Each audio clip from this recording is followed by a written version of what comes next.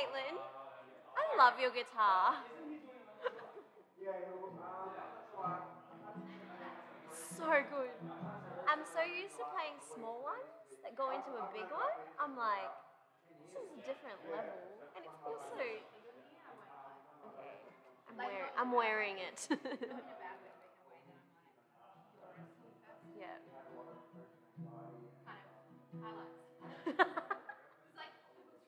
He's like, oh. Yours sounds so good.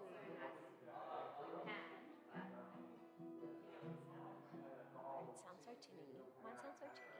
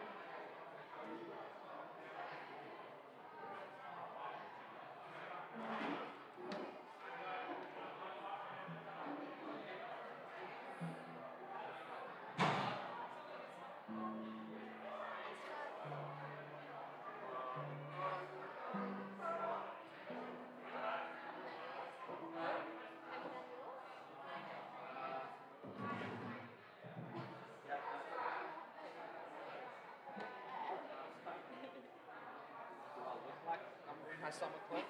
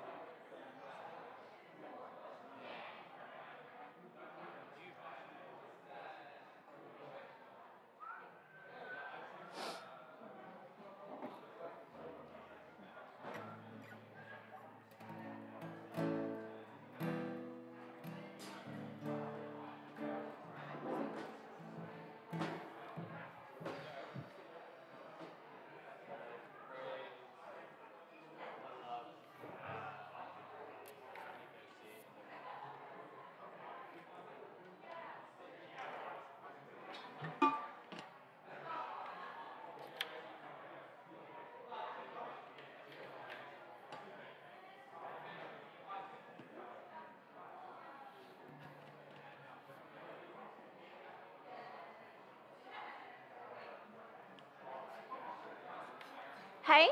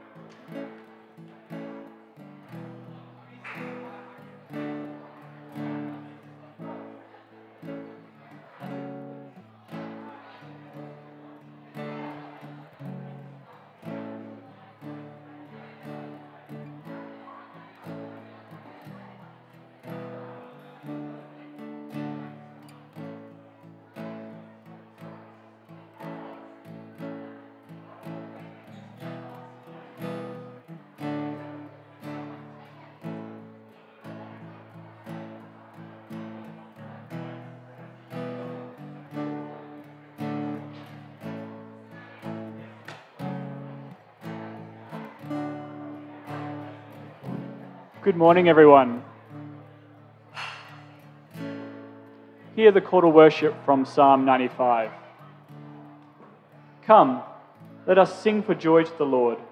Let us shout aloud to the rock of our salvation. Let us come before him with thanksgiving and extol him with music and song. Let's come and do that now.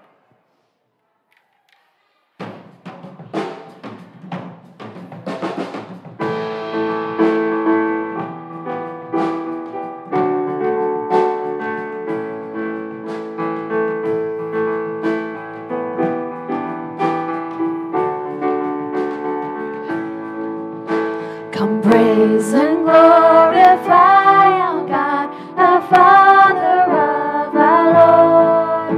In Christ He has in heavenly realms His blessings on us pour.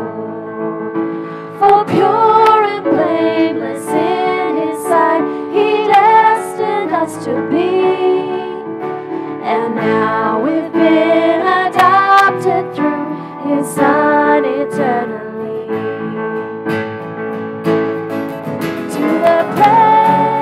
Of your glory, to the praise of your mercy and grace, to the praise of your glory, you are the God who saves. Come praise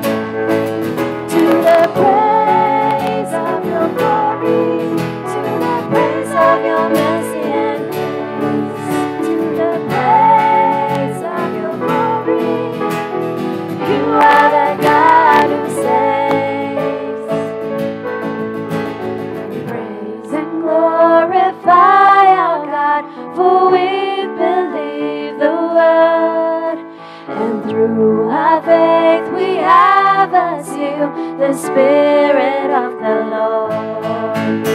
The Spirit guarantees our hope until redemption's done, until we join in endless praise to God the King and One. To the praise of your glory, to the praise of your mercy and grace, to the praise of your glory. You are the God who saves. To the praise of your glory, to the praise of your mercy and grace, to the praise of your glory. You are the God who saves.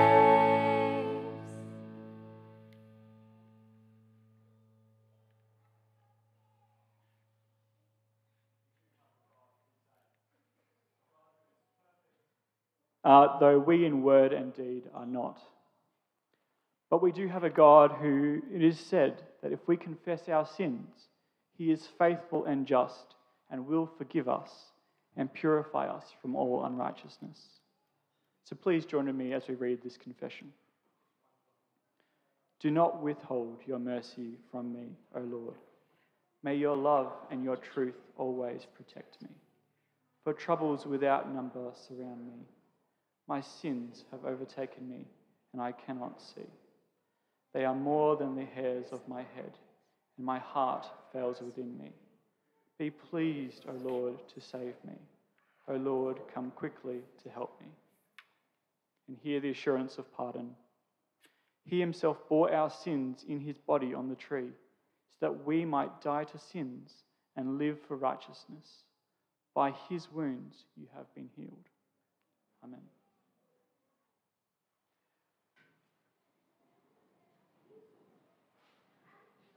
Our first scripture reading this morning is Genesis chapter 3. It's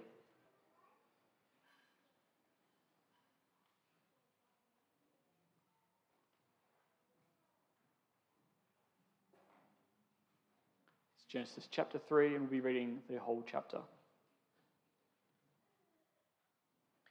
Now the serpent was more crafty than any of the wild animals the Lord God had made. He said to the woman, "Did God really say you must not eat from any tree in the garden?"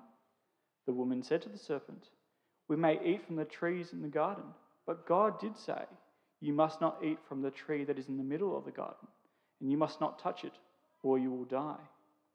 "You will not certainly die," the serpent said to the woman, "for God knows that when you eat from it, your eyes will be opened, and you will be like God, knowing good and evil." When the woman saw that the fruit of the tree was good for food and pleasing to the eye, and was also desirable for gaining wisdom, she took some and ate it. She also gave some to her husband, who was with her, and he ate it. Then the eyes of both of them were opened, and they realized they were naked. So they sewed fig leaves together and made coverings for themselves. Then the man and his wife heard the sound of the Lord God as he was walking in the garden in the cool of the day, and they hid from the Lord God among the trees of the garden. But the Lord God called to the man, "Where are you?" He answered, "I heard you in the garden, and I was afraid because I was naked, so I hid." And he said, "Who told you that you were naked? Have you eaten from the tree that I commanded you not to eat from?" The man said, "The woman you put here with me, she gave me some fruit from the tree, and I ate it." Then the Lord God said to the woman, "What is this you have done?" The woman said, "The serpent deceived me, and I ate." So the Lord God said to the serpent, "Because you have done this, cursed are you above all livestock and all wild animals. You will crawl on your belly, and you will eat dust all the days of your life. And I will put enmity between you and the woman, and between your offspring and hers. He will crush your head, and you will strike his heel." To the woman he said, "I will make your pains in childbearing very severe. With painful labor you will give birth to children. Your desire will be for your husband, and he will rule over you." To Adam he said, "Because you listened to your wife and ate fruit from the tree about which I commanded you, you must not eat from it. Cursed is the ground because of you. Through painful toil you will eat food from it all the days of your life. It will produce thorns and thistles for you, and you will eat the plants of the field.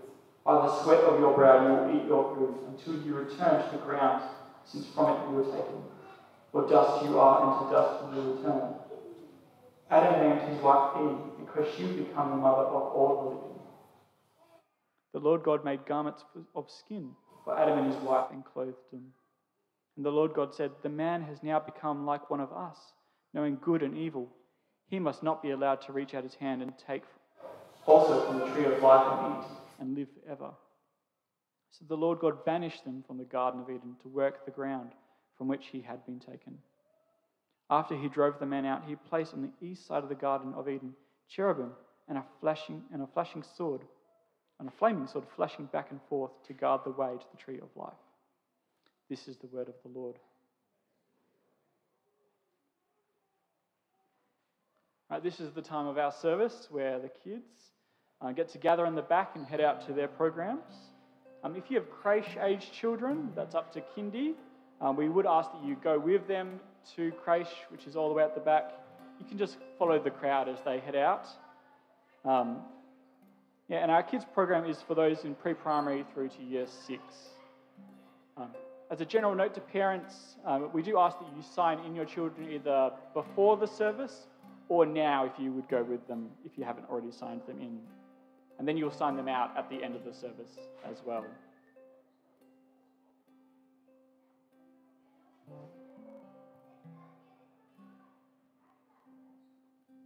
And with that, we're going to stand and sing our next song.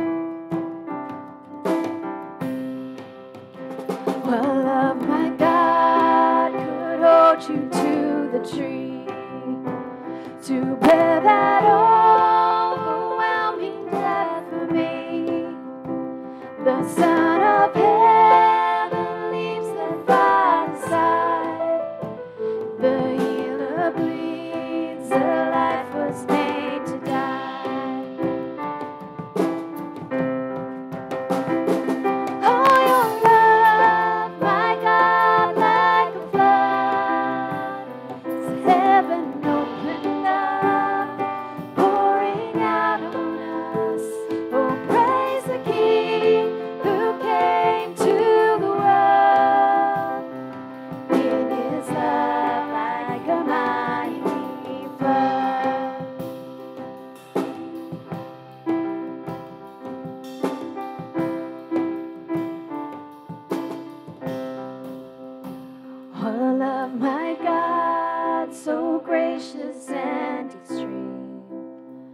was strong enough to come and fight for me, to go through hell and down into the grave, and raise me up to see you face to face, to raise me up to see you face to face.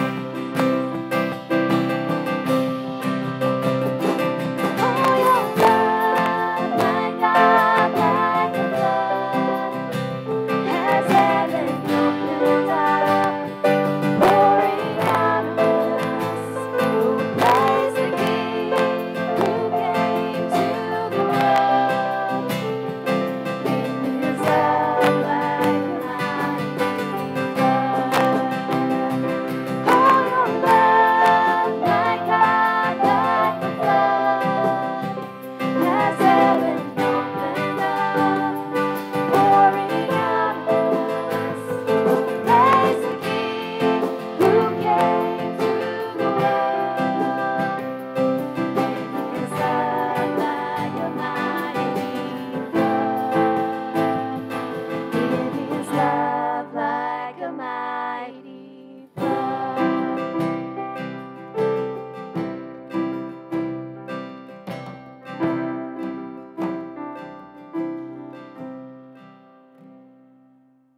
Please be seated. God has so loved us, and one of the ways that we show gratitude is also through the regular giving to His work. All the details for that are in our order of service there, as well as the words from 2 Corinthians 9:7. Each one must give as he has decided in his heart, not reluctantly or under compulsion, for God loves a cheerful giver. Please join me now as I pray for the leaders here at Vic Park and also at Bull Creek. Dear Heavenly Father, we come and we thank you for the team of leaders which you have given us here at Vic Park. We thank you that Norton, Bryce, Roy and Marco have been able to pass their eldership exam. Lord, would you pray for the whole leadership team, that you will sustain them as they seek to serve this congregation. Help them not only to serve us and lead us, but also to lead their own family as well. Lord, we also want to lift up the leaders at our mother church, Bull Creek. Lord, we do pray for their elders and deacons of both the English and Indonesian congregations. Pray that you'll continue to strengthen them. Guide them through the difficulties of ministry, but keep their eyes firmly on Jesus, His grace and His gospel as they serve and lead your church. Please continue to raise up leaders also in each generation who will hold firmly to your word, who will lead and guide your church. We ask all of this in Jesus' name. Amen.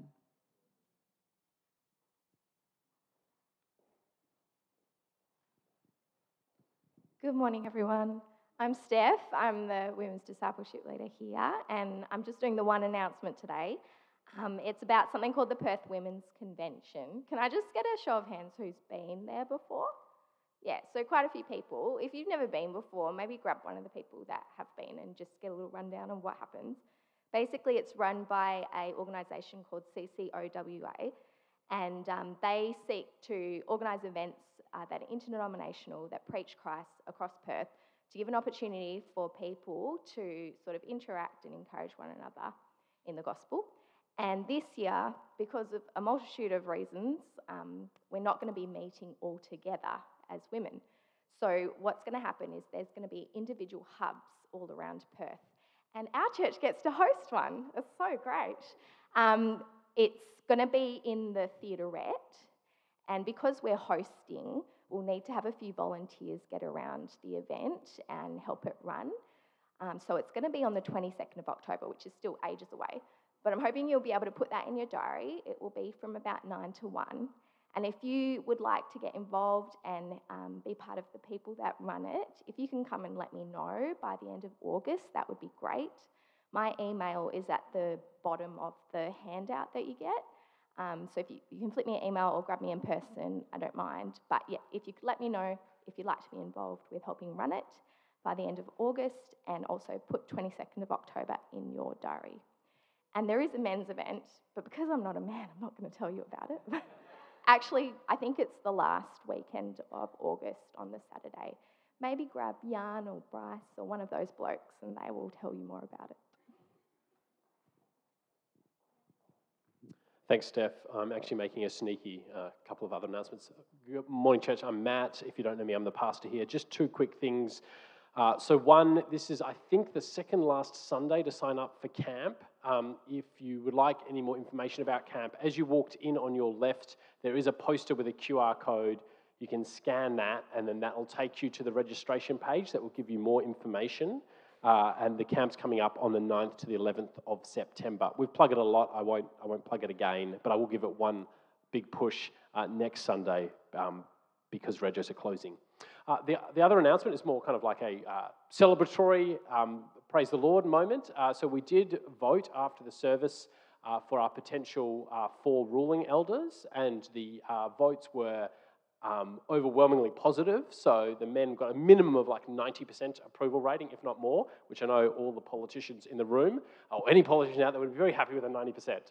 So I thought it would be a wonderful way for us to show our gratitude to God for raising up these men and for our encouragement to do a very un-Presbyterian thing and clap right now.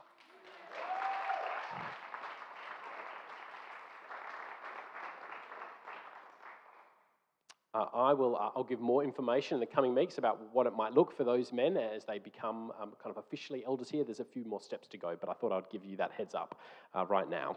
Well, let's stand and sing our next song, Come Ye Thirsty.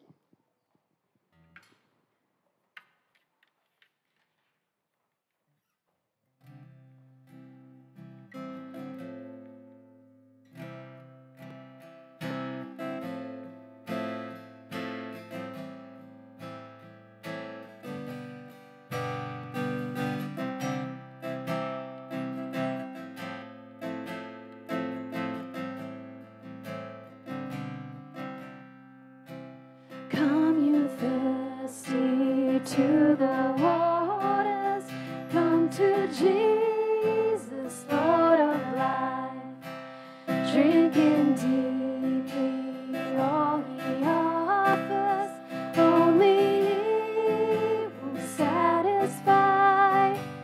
Turn your ear to what is promised, turn your eyes to seek his face, as he floods you with his goodness from his boundless stores of grace.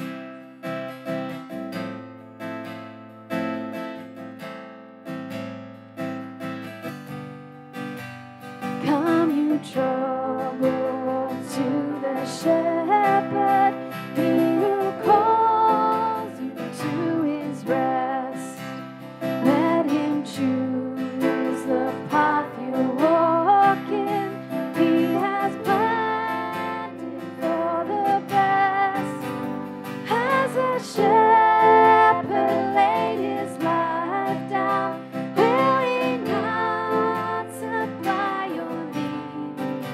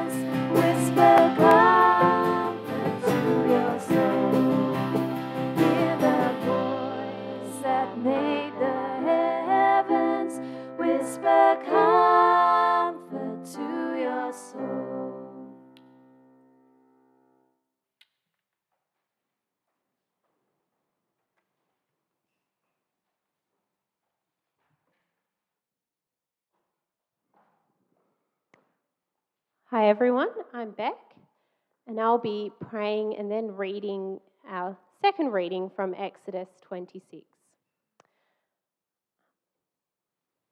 So we'll be reading the whole of the chapter, Exodus 26. But before we do that, please pray with me. Our Heavenly Father, thank you for your loving care for us and for giving us many good gifts, most of all your Son, Jesus, who came to dwell with us and be a sacrifice for our sins. Thank you for the gift of your word in the Bible. Please be with Matt this morning and help him teach your word faithfully. And through the work of your Spirit, please open our hearts and minds to your word. Through this, help us to follow and glorify you. I pray this in your name. Amen. Exodus chapter 26. Make the tabernacle with 10 curtains of finely twisted linen and blue, purple and scarlet yarn, with cherubim woven into them by a skilled worker. All the curtains are to be the same size, 28 cubits long and 4 cubits wide. Join 5 of the curtains together and do the same with the other 5. Make loops of blue material along the edge of the curtain in one set and do the same with the end in the other set. Make 50 loops on one curtain and 50 loops on the end curtain of the other set, with the loops opposite each other. Then make 50 gold clasps and use them to fasten the curtains together so that the tabernacle is a unit. Make curtains of goat hair for the tent over the tabernacle, 11 altogether. All 11 curtains are to be the same size, 30 cubits long and 4 cubits wide. Join 5 of the curtains together into one set and the other 6 into another set. Fold the 6th curtain double at the front of the tent. Make 50 loops along the edge of the end curtain in one set and also along the edge of the end curtain in the other set. Then make 50 bronze clasps and put them in the loops to fasten the tent together as a unit. As for the additional length of the tent curtains, the half curtain that is left over is to hang down at the rear of the tabernacle. The tent curtains will be a cubit longer on both sides. What is left will hang over the sides of the tabernacle so as to cover it. Make for the tent a covering of ram skins dyed red, and over that a covering of other durable leather. Make upright frames of acacia wood for the tabernacle. Each frame is to be 10 cubits long and a cubit and a half wide, with 2 projections set parallel to each other. Make all the frames of the tabernacle in this way. Make 20 frames for the south side of the tabernacle and make 40 silver bases to go under them. 2 bases for each frame, 1 under each projection. For the other side, the north side of the tabernacle, make 20 frames and 40 silver bases, 2 under each frame. Make 6 frames for the far end, that is, the west end of the tabernacle, and make 2 frames for the corners at the far end. At these 2 corners, they must be double from the bottom all the way to the top and fitted into a single ring. Both shall be like that. So there will be 8 frames and 16 silver bases, 2 under each frame.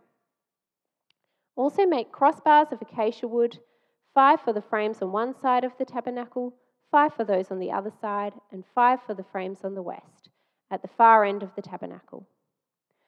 The centre crossbar is to extend from end to end at the middle of the frames. Overlay the frames with gold and make gold rings to hold the crossbars. Also overlay the crossbars with gold. Set up the tabernacle according to the plan shown you on the mountain. Make a curtain of blue, purple, and scarlet yarn and finely twisted linen, with cherubim woven into it by a skilled worker. Hang it with gold hooks on 4 posts of acacia wood, overlaid with gold and standing on 4 silver bases. Hang the curtain from the clasps and place the ark of the covenant law behind the curtain. The curtain will separate the holy place from the most holy place. put the atonement cover on the ark of the covenant law in the most holy place. Place the table outside the curtain on the north side of the tabernacle and put the lampstand opposite it on the south side. For the entrance to the tent, make a curtain of blue, purple, and scarlet yarn and finely twisted linen, the work of an embroiderer. Make gold hooks for this curtain and 5 posts of acacia wood overlaid with gold, and cast 5 bronze bases for them. This is the word of the Lord.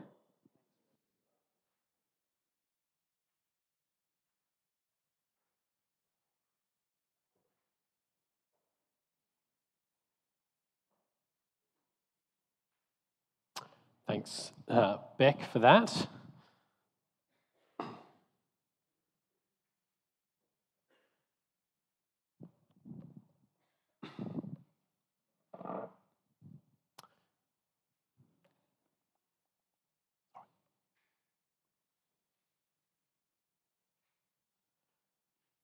Well, good morning. As I said earlier, my name's Matt. I'm the pastor here at Vic Park Presbyterian, and it's my great pleasure and joy to deliver to you this morning our introduction to the book of Leviticus. That is to say that this is not the introduction sermon. That's happening in a couple of weeks' time. We've got a bunch of baptisms next week. That's why we're kind of skipping a week. This is our intro to Leviticus. And can I say no one's paying me to say this? This is probably, I don't know, the 15th, 20th series I've preached in the Bible over my 7-8 years of pastoral ministry. And I think this is probably the one that I'm most excited about across my years, which might shock you if you know the book of Leviticus. I'll get to why in a moment. I want to begin by talking about the Skeleton Coast. Hands up if you've ever heard of the Skeleton Coast. A few of us. It's along Namibia in the west of Africa, kind of southwest of Africa. It's the coastline that stretches the majority of Namibia's the country, and it's debated, but it's probably the most hostile stretch of coastline in the world.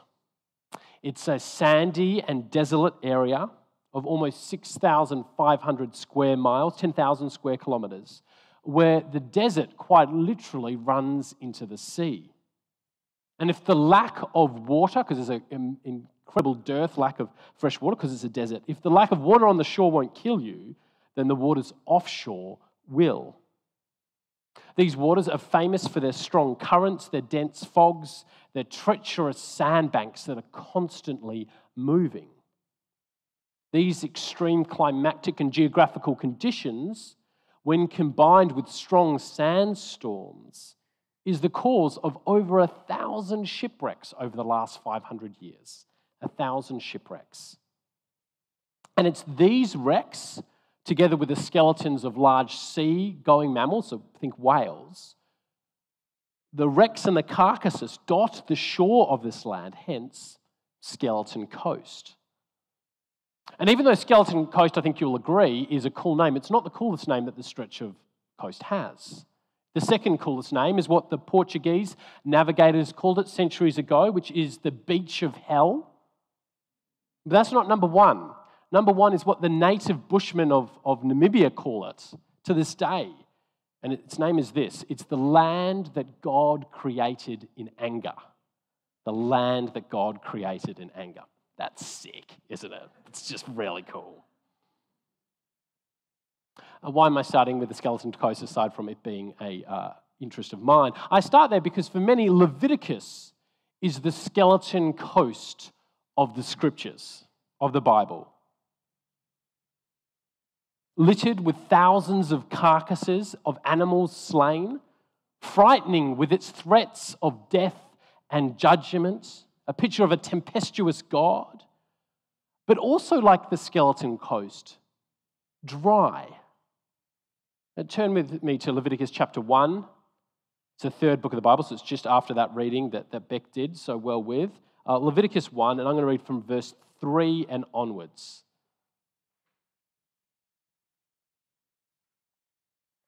Most of us preachers, when we're writing our sermons, as you would have seen that I've just done now, is you kind of think of a way to entice and attract the audience. Not so with God and Moses here. Chapter 1, right at the start, verse 3. If the offering is a burnt offering from the herd, you are to offer a male without defect. You must present it at the entrance to the tent of meeting so that it will be acceptable to the Lord. You are to lay your hand on the head of the burnt offering, and it will be acceptable on your behalf to make atonement for you. You are to slaughter the young bull before the Lord, and then Aaron's sons, the priests, will bring blood and splash it against the sides of the altar at the entrance to the tent of meeting. You are to skin the burnt offering and cut it into pieces. The sons of Aaron the priest are to put it on the fire and arrange wood on the altar.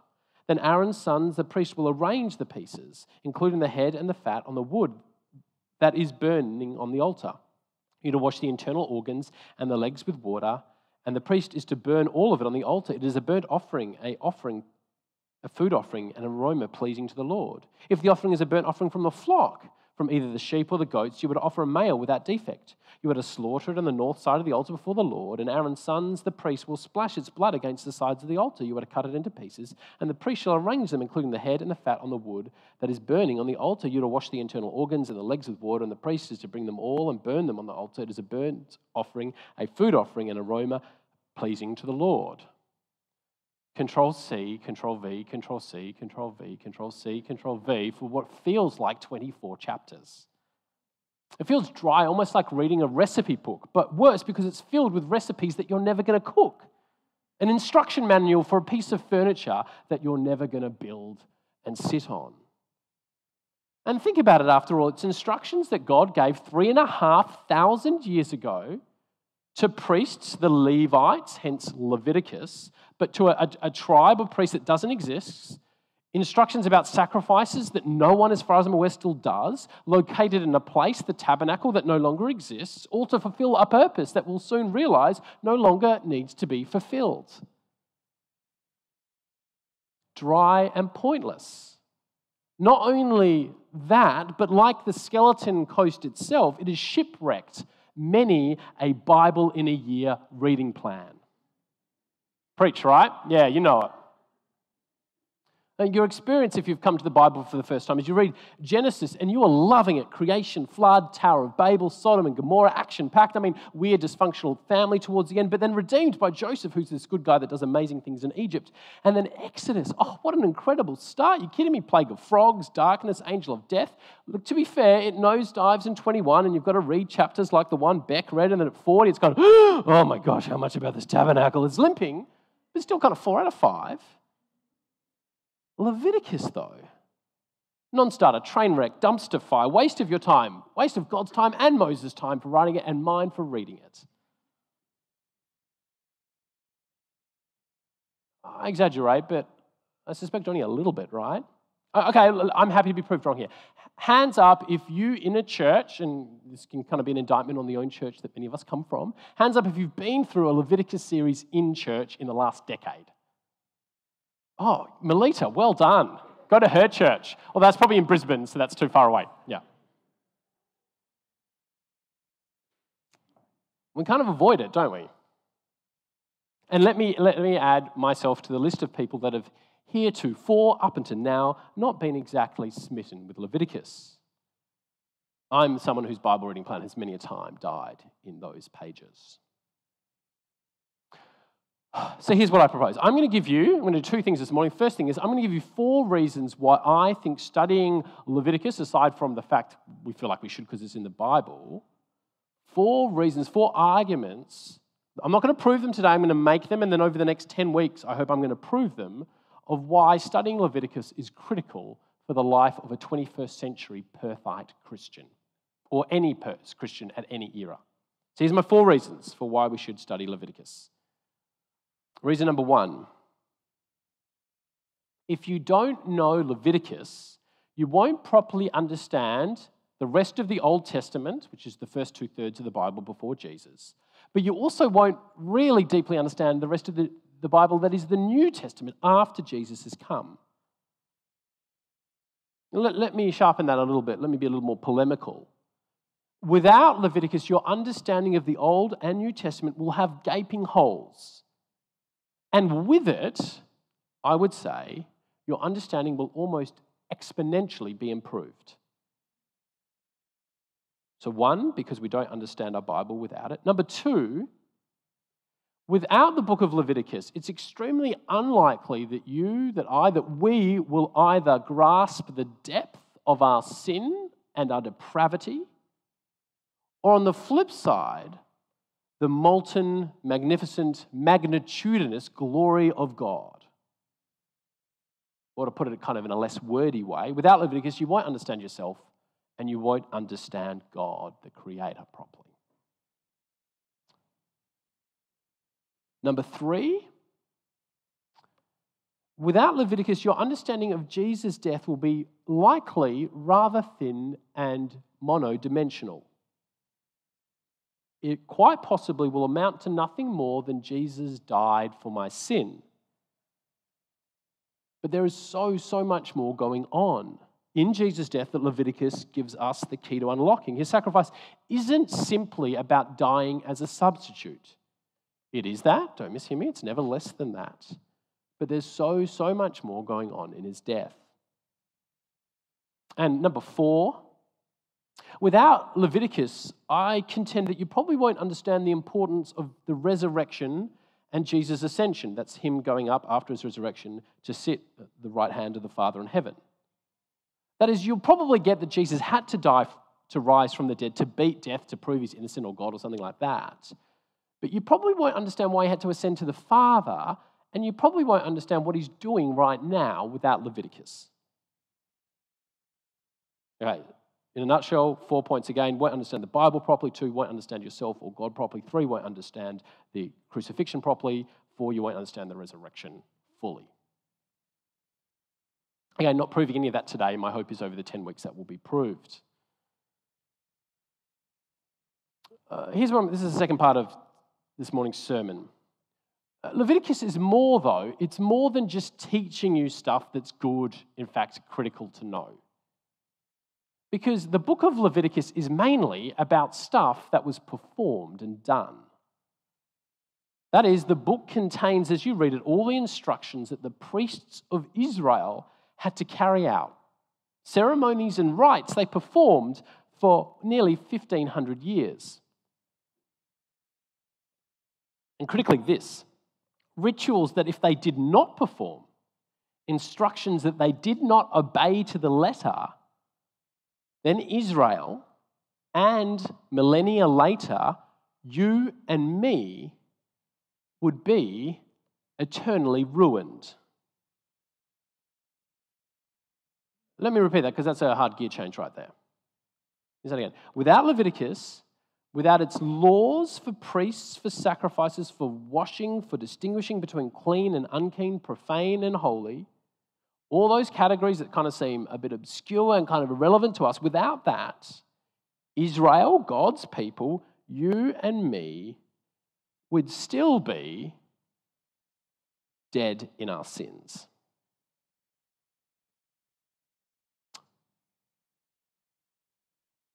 That's a big game. Let me try and make it. Let me try and prove it. It's going to take some explaining, and it's going to be a little bit of a journey for the rest of this morning. It's going to be a winding story, and I love a winding story. Not everyone does. I like tangents. My wife likes living on the straight and narrow. So what I'm going to do is, this is a bit tangential, but I'm going to put some stakes in the ground that when you hear where the word that I'm about to give you, the words I'm going to give you, they're kind of stakes to know that we're still on the path, that Matt hasn't gone kind of mental, okay? There's 7 words beginning with S.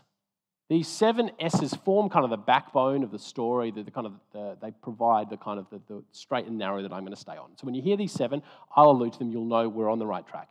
This is the story explaining why Leviticus is so key for our salvation.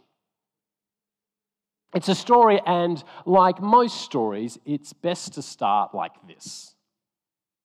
A long, long time ago, eons before Leviticus was recorded, on the first page of the Bible, in fact, Genesis 1, the universe was created and it was good.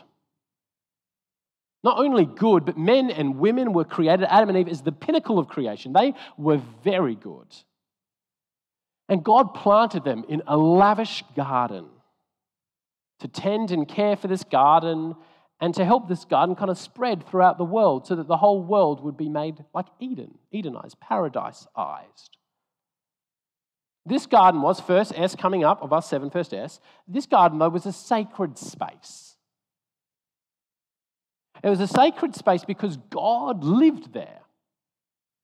I mean, God's omnipresent, he's kind of everywhere, but in a special way, he kind of concentrated himself there.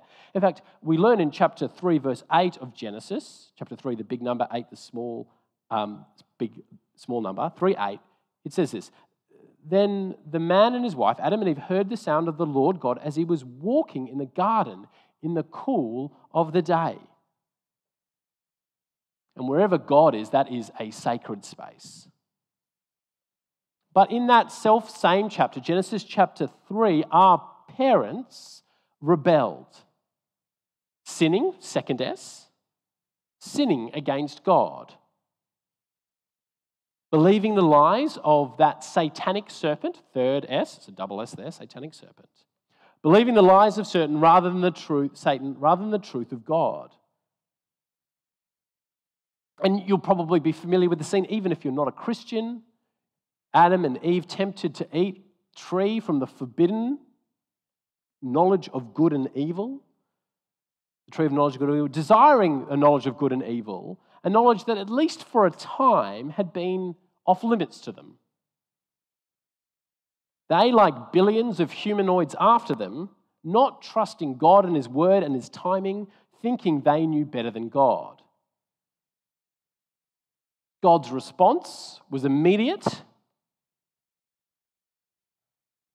A curse upon the man, a curse upon the woman, a curse upon the serpent, and a curse upon the earth. Genesis chapter 3. A curse which explains so much of our world's suffering, our grief, our frustration, our feeling that the world is not right, that there's kind of sand in the gears of life. As Paul says in Romans 8, reflecting on the scene, our creation at that point was made subject to frustration. And the pinnacle of that frustration is, of course, death. Death enters the world because of sin.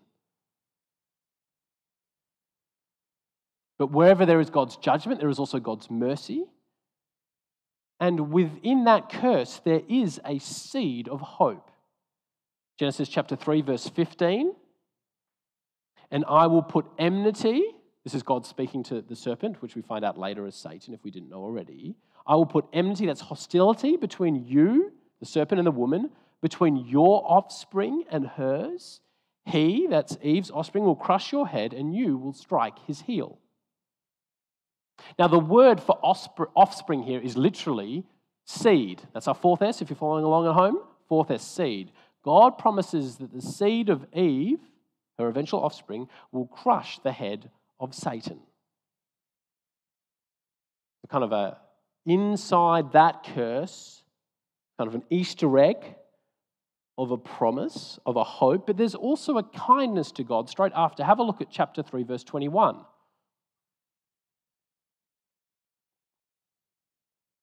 "The Lord God made garments of skin for Adam and his wife, and he clothed them." Now, this isn't God just merely providing a fashion accessory. In fact, it's more than God providing warmth for Adam and Eve. This is providing them with protection. But, this is the bit that we often miss, not just protection against the elements, protection against God himself. This is fifth S, this is the very first sacrifice of the Bible. God knows, as he stands before Adam and Eve, that they are now infected with sin. Tongues, tonsils, orifices, organs, blood, bones blighted by evil and corruption. Not just them, but now the universe, breathed into existence by the life of God, now choking with death, its putrid, fetid stench inhaled and expired by all. And with sin in it, flesh and bone can no longer survive in the presence of God. To a holy God, sin is like kerosene to an open flame. And so God lovingly provides a sacrifice. The animal's death in Adam and Eve's place, suffering the death they should have died so that they can be before him. You could think of it like this, 6th S coming up. The blood of the animals forms a shield, 6th S, against God's holiness. But it's only a short-lived solution, a temporary shield. Because God's judgment, God's holiness will fry them. And so Adam and Eve, we may well know this bit of the story, and then us with them, humanity with them, are cast out of the garden, out of the presence of God, significantly for their own safety. Not only that, but you may well know that cherubim, don't think cute little angels at Valentine's Day, but fiery death angels wielding swords are there to prevent the return to the garden. Chapter 3, verse 24. After he drove the man out, he placed on the east side of the Garden of Eden cherubim and a flaming sword flashing back and forth to guard the way to the tree of life. Men and women can no longer return to their Edenic life with God. And God himself, mind, once who walked the earth in the cool of the day, disappears for a very, very long time. As you read Genesis, you do see him. He appears at the flood, at the Tower of Babel, kind of obscurely, fleetingly, and it seems to be only ever to kind of judge. And it's like that for millennia. The absence feels eternal, but then God appears to a man. Genesis 12, the man's name is Abraham. He's a wandering Aramean. God calls this man from obscurity into relationship. He lavishes blessing, covenant promises on him. He promises this ancient nonagenarian, it's a classy way of saying 90-year-old, promises him a land and many seed, many offspring. In fact, he promises this 90-year-old without any kids at this point, as many descendants as there are stars in the sky, sand on the beach. A seed through whom the world will be blessed. And Abraham laughs and his wife Sarah scoffs, but sure enough, a son is born. A people is formed, and they flourish for the next 500 years. God blessing, guiding these people from a distance, seen in shadows and glimpses of him, opaquely, but he's there. And then God's people, Israel as they're known, grow, multiply, and become enslaved as foreigners in Egypt, a distant land of hostile gods. And then another half a millennia, 500 years passes. Then out of nowhere, it feels, in 1500 BC or thereabouts, God not only delivers his people, his seed from the clutches of Pharaoh through mighty signs and wonders. Not only does he that, not only does he promise them a new land, or really Abraham's land, to be fair, a land flowing with milk and honey, but then in the second book of the Bible, about 100 or so pages in, Exodus chapter 40, in fact, 26 actually kind of prefigures this, God announces his coming to the earth to live with Abraham's seed, Israel, God's people. God absent, now present. God transcendent, now immanent. God infinite, now intimate. And this is absolutely the best and the worst news possible for any human being. Because in Exodus 40, Yahweh, that's his special name, the Creator, the Most High, comes all the way down to live in a new sacred space. That was our first S. In a tabernacle, which Beck read to us. Think of it, if you kind of couldn't work it out, it's a portable temple tent. Comes to live in a tabernacle, but in the middle of Israel's camp, in the middle of his people. The glory of the Lord fills the sacred space in the heart of their living quarters. Yes, it's true that he lives in a sealed section, in the Holy of Holies, a place that only one man once a year can enter into. A place guarded like Eden with cherubim. Pictures of those dread angels are woven into the fabric of this tent. But he is there. Not in heaven, not on a mountain, just him and Moses, but he lives in the camp of Israel. There are nearly 2 million people there. And every single one of them is about to die instantly. Singed to a crisp. Sin cannot survive the dread holiness of the triune God. See, God's presence is a blessing, of course, but it's also to an unholy humanity the curse of death. God's people are about to be fried, a seed popped like corn in the microwave of God's wrath. And that seed long ago prophesied that would crush Satan's head. He and his bloodline would be cut off, the hope gone. All hope would be lost. But God acts immediately, and he saves. Our seventh S, our final S, he saves. And he saves them by speaking to Moses and by telling him Leviticus. See, God Almighty loves his people enough to draw himself down from on high to live with them, to draw near to them, but he also, out of his sheer abundant love, also provides a way that they can draw near to him without being toast. Yahweh God, the Father, the protector of Israel. And so what does he do? Well, he quickly provides for them hundreds of defenses and shields, our fourth or fifth S there, and escape hatches, so they would not be instantly fried by the loveliness of his holiness. If you're kind of a Harry Potter fan, think of it, it's a bit like Defense Against the Dark Arts. But the image is inverted. It's defending Israel because of their dark hearts against the radiant light of God's holiness. And in this book, he describes hundreds, if not thousands of ways to wash away sin, burn away sin, carry away sin, tip out sin, scrape off sin, cut off sin, push out sin, insulate against sin, speak against sin, and most relentlessly, on page after page after page, a way to drown sin in the blood of another. Israel shielding themselves in the skin of a sacrifice. Their blood doomed, the blood bought by the death of another.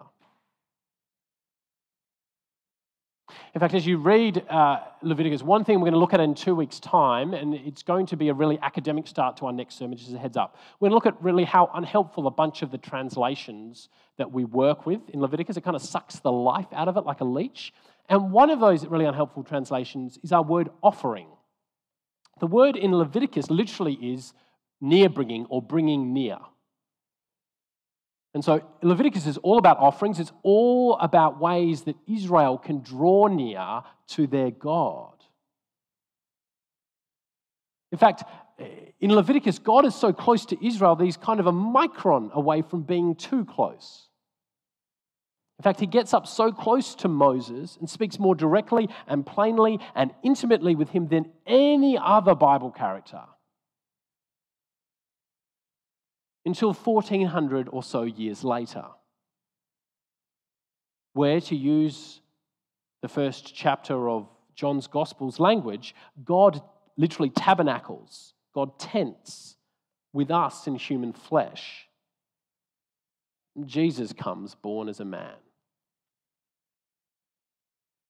So let me make my point again. Without Leviticus, we are not saved. Without Leviticus, Christians are in peril. Not, to be clear, because this is liable for misunderstanding, not because the sacrifices of Leviticus saved. No, they couldn't. The Bible is clear.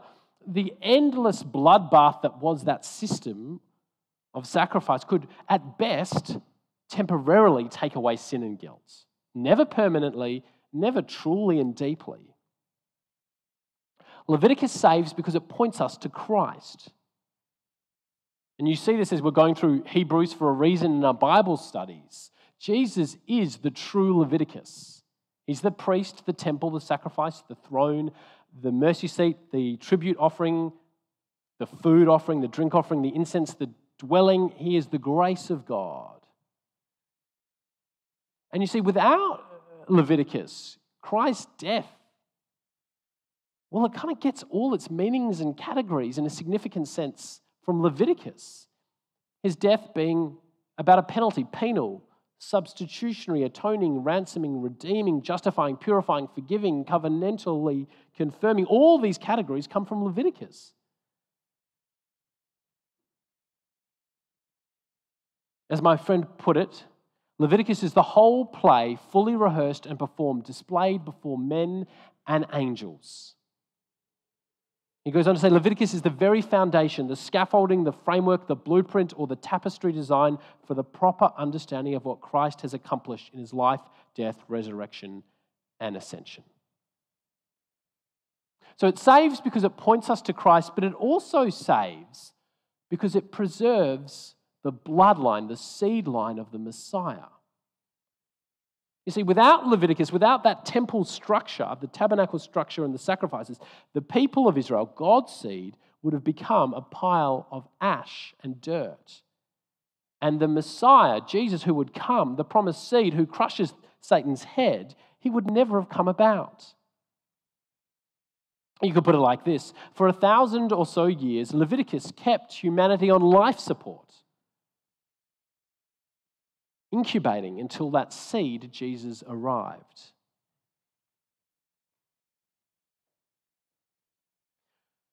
To bring it to a close,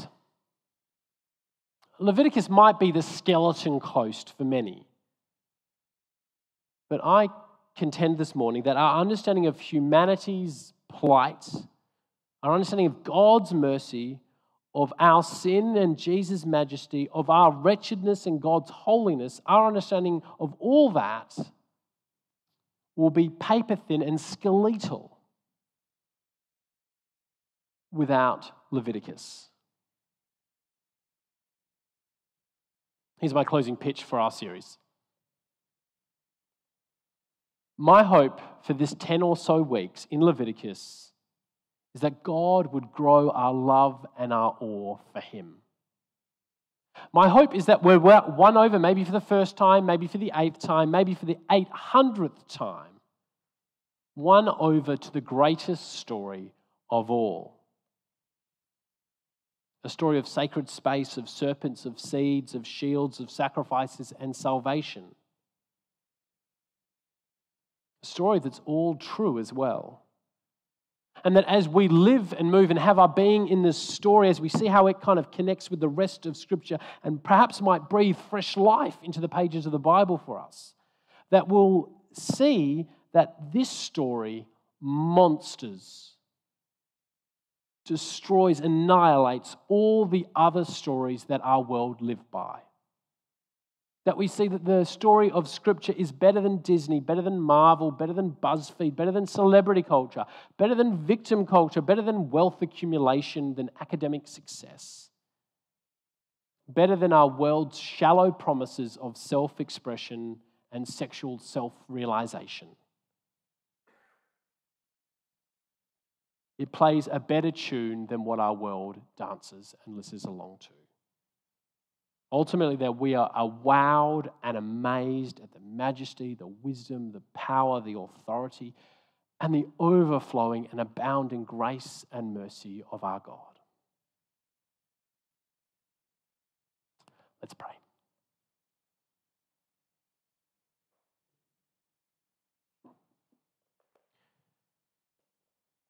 Father in heaven, we thank you for the book of Leviticus. We thank you for what it points to about who we are and who you are. And ultimately, we are so grateful for how it points and preserves, how it guides us to look and see at the wonder and the beauty of our Lord Jesus. that from it we're given so many more angles so that like a diamond we might see the facets of Christ's death and resurrection for us. That you might use these 10 weeks to shape my heart, shape our hearts, so that we have the eyes to see the brilliance of this story. In Jesus' name, amen.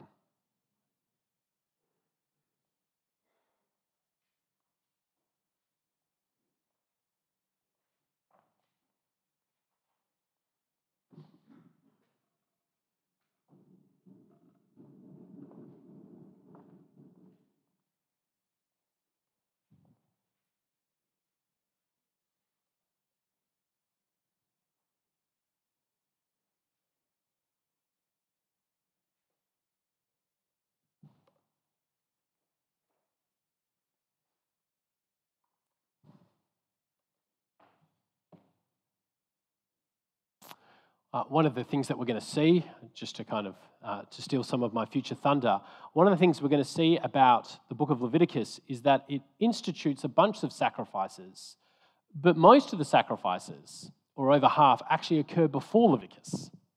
But there's one sacrifice and there's one ritual that stands kind of apart from the others in its uniqueness, in the fact that it didn't exist before Leviticus. And that is the peace offering, which was in fact, and we'll look at this in time, it was actually a sacrifice that you would then eat before God. It's kind of prefigured, if you're going to kind of correct me on this later on, if this is your thing, it's kind of prefigured when Moses and the 70 elders eat with God on the mountain in Mount Sinai in Exodus. But in a real sense, it's a new thing. It's kind of pointing towards us having a meal with God that ultimately looks forward to, as we see in Revelation, the meal that we do have with our Lord at the end of time, the wedding supper of the Lamb. But it's one that we enjoy, kind of reenact, participate in kind of proleptically, looking forwardly in the Lord's Supper, which we share together this morning. And as ever, we drink and eat of our Lord Jesus Christ now.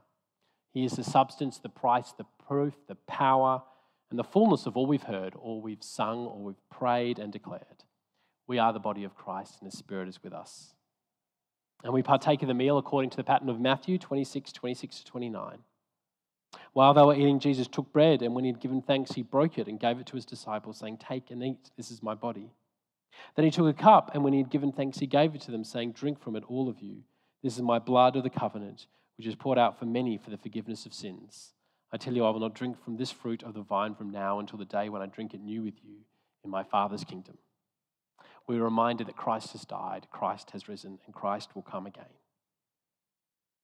Before we share in this meal, a reminder that we give to the people in our church and who are visiting each week, that this table, the Lord's Supper, is for people that are not righteous. It's for people that have acknowledged their unrighteousness and their need for the Lord Jesus' righteousness. An acknowledgement that's demonstrated in faith, in baptism, and almost always in church attendance, whether here or elsewhere. Which means that if you're a Christian here this morning, if you've been baptized, go to church elsewhere, then you're welcome to come down and eat the bread and drink the wine or juice that we have. This is, as I remind us every week, this is food for the fight. If you are still struggling with your sin, then this is sustenance and nourishment as you do that. But if you don't, if you no longer feel repentant for your sin, if you no longer want to return, or you've never been repentant before, then don't eat and drink this because you'll be eating and drinking judgment upon yourself. But you are warmly welcome, and we're so glad you're here at this church. And I'm actually going to lead you now in a prayer, lead us all in a prayer for those people that can't eat of the Lord's table this morning. So please join me. Father, I pray for those that don't yet believe. I pray for those who are stuck in their sin and are unrepentant, whose heart for a time has been hardened and turned away from you. I pray that by your grace you might send your Spirit, that you might soften their hearts, that you might enlighten their eyes, so that the impenitent, the unrepentant, might find favour and grace and salvation in you, and that they might come to this table. In Jesus' name, amen. Our bread is gluten-free. We have wine and juice. When you come up, the wine's labelled, and the other side is, of course, the juice. Here are the words of our Lord Jesus as He speaks to us at this moment. Come to me, all you who labor and are heavy burdened, and I will give you rest. Take my yoke upon you and learn from me, for I'm humble and lowly in heart, and you'll find rest for your souls. My yoke is easy and my burden is light. He who comes to me will never be hungry. He who believes in me will never be thirsty. For my flesh is real food and my blood is real drink. Please join me in prayer. Father in heaven, we do not presume to come to your table, O merciful Lord, trusting in our own righteousness, but in your many and great mercies.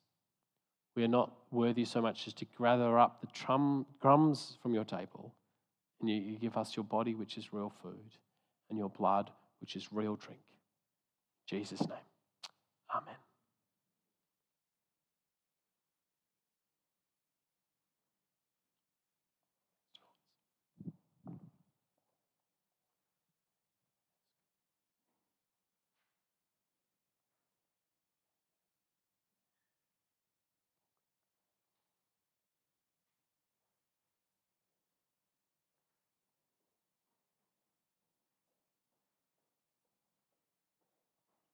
Hey, German. Jesus' body given for you, German, and his blood shed for you. Michael.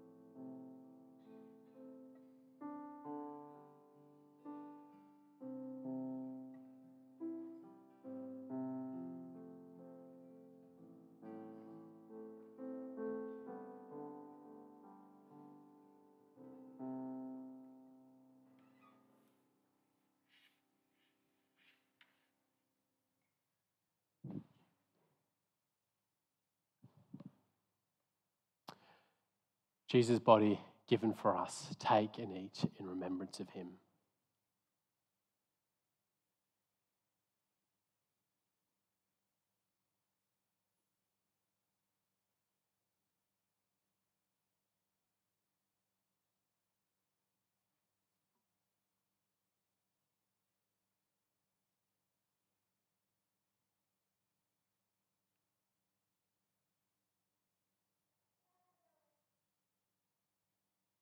Jesus' blood shed for the forgiveness of sins. Take and eat. Take and drink in remembrance of him.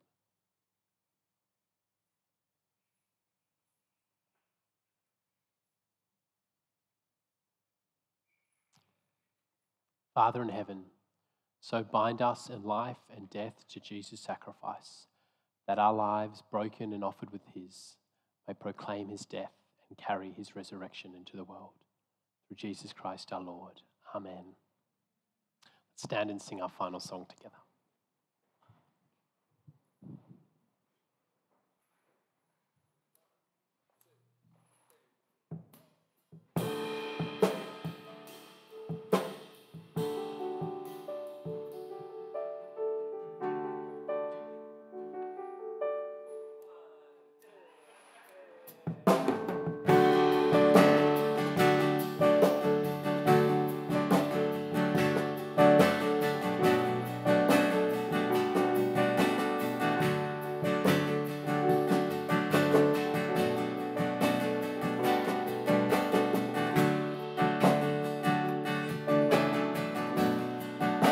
Passion of our Savior, the mercy of our God,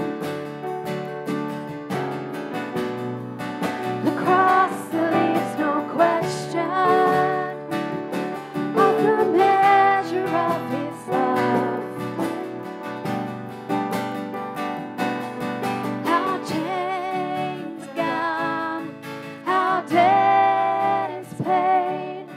The cross has overthrown the grave. For Jesus' blood that sets us free means death to death and life for me. The innocent judged guilty, while the guilty one was free. And death would be his portion, and our portion liberty.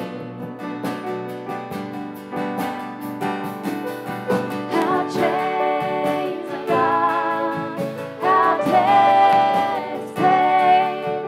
The cross has overthrown the grave. For Jesus' blood that sets us free means death to death and life for me.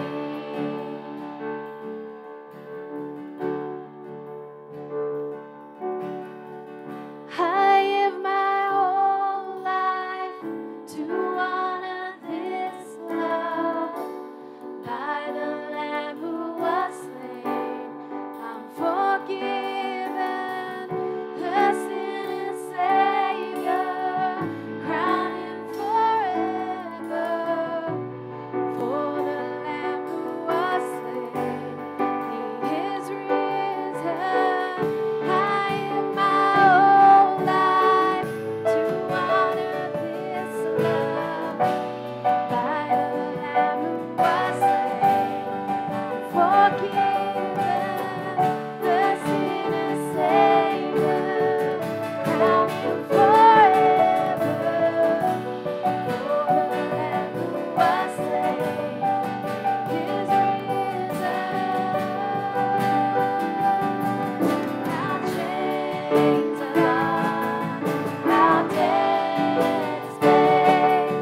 The cross has overthrown the grave. For Jesus' blood that sets us free means death to death and life for me. Means death to death and life for me.